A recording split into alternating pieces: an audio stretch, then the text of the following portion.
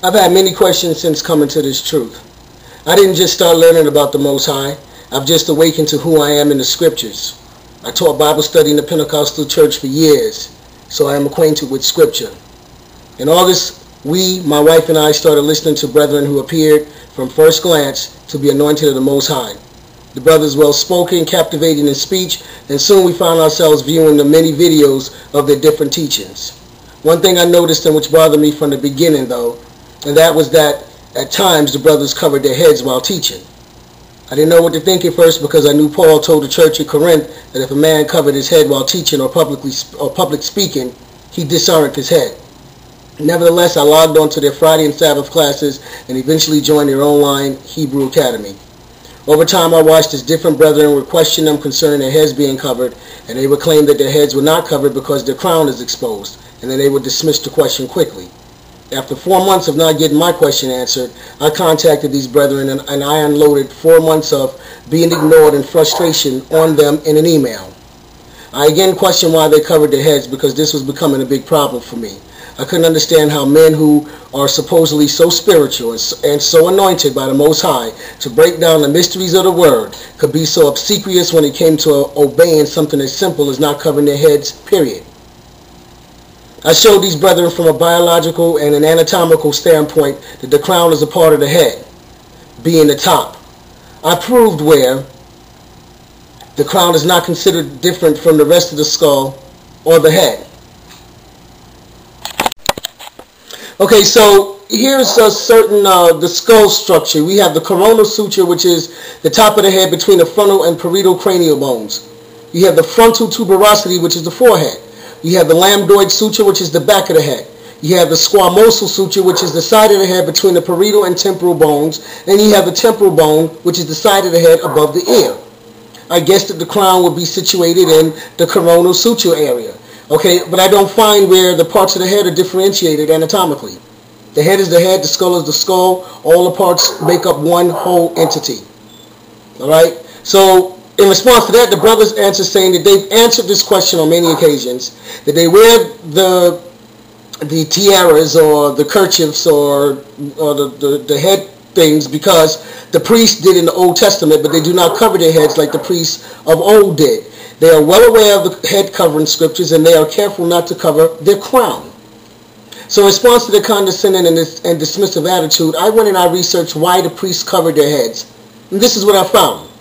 The high priest wore a head covering when they were performing sacrifices for the sins of the people.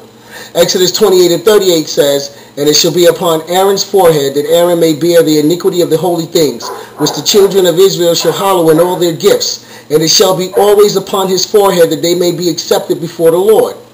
So the turban was worn by the high priest to bear the burden and accept the sins of Israel when they sacrificed the sin offering. And the sins would always be on the priest's mind, his conscience, always before him.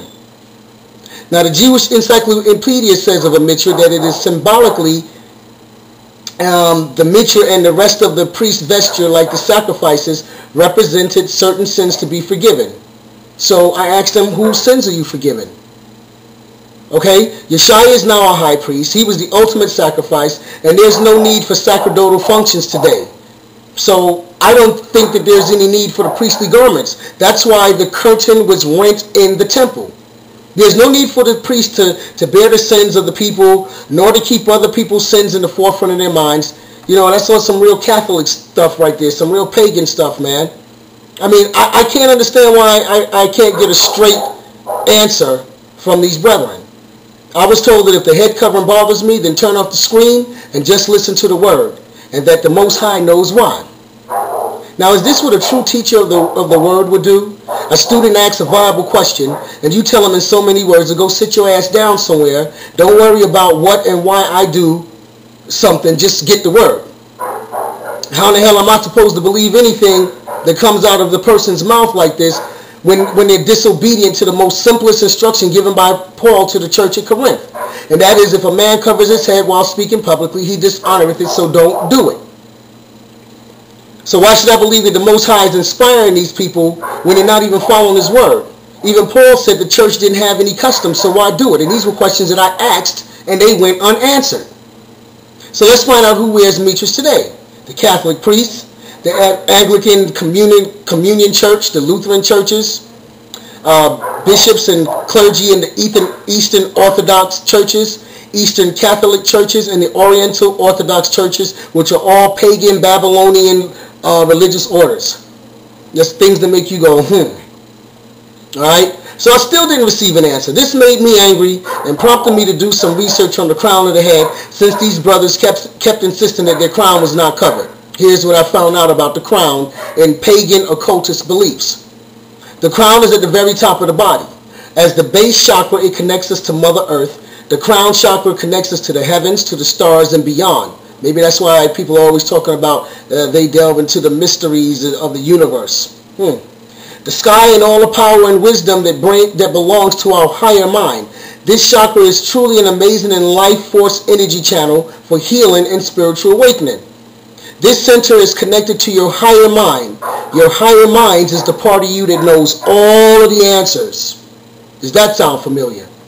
There are two major colors that you can use with this chakra. One is purple, the other is white.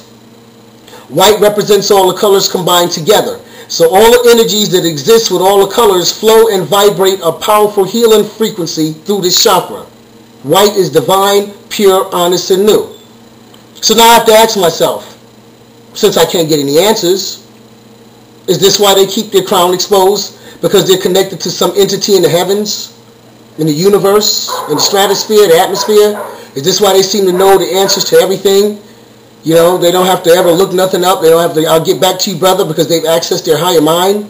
Is this why they wear white turbans instead of any other color turbans?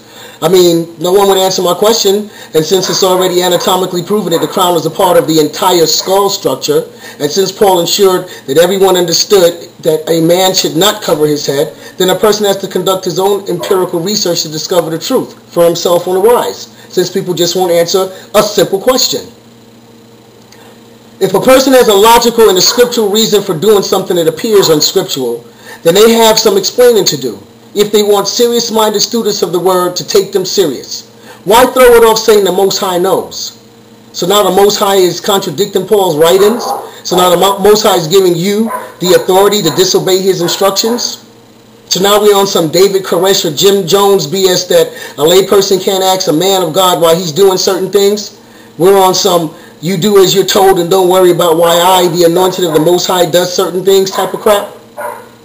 I could care less how a person expounds on the scriptures, seems to break down the mysteries of prophecy, seems to never have to look up an answer or get back to you because they know everything. They can quote scriptures like an automaton. A true man of God would not offend in the scriptures or even give the appearance to.